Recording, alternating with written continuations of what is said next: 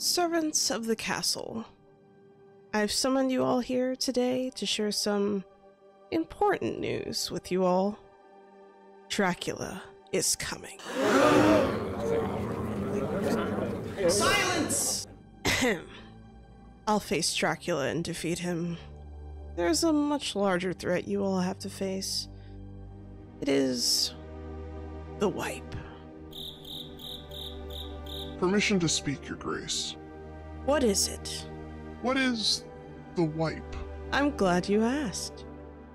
I will tell you about the last time I saw the wipe. About a year ago, things were different. Things were simple. Castles were only one floor, and many things didn't exist. Vampire horses, mutants, and jewels had yet to arrive. Fish had scales, and the skies never rained.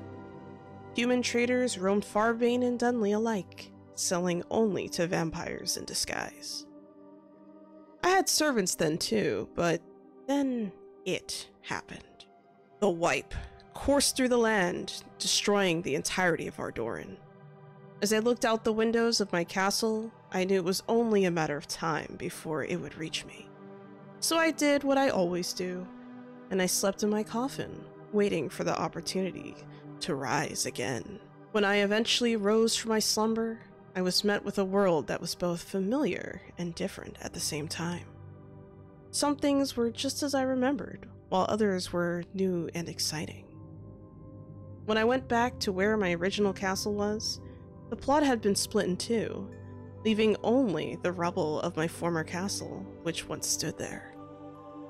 At that moment, I remembered that when I first cleared the land to build my castle, there was rubble there too. I began to suspect that this had happened before. What happened to your previous servants? They were taken by the wipe of Gloomrot, never to be seen again.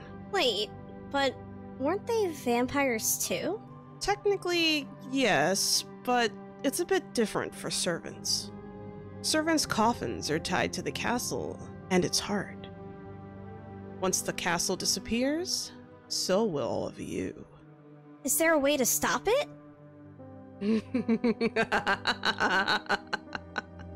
No, of course not. You're all doomed.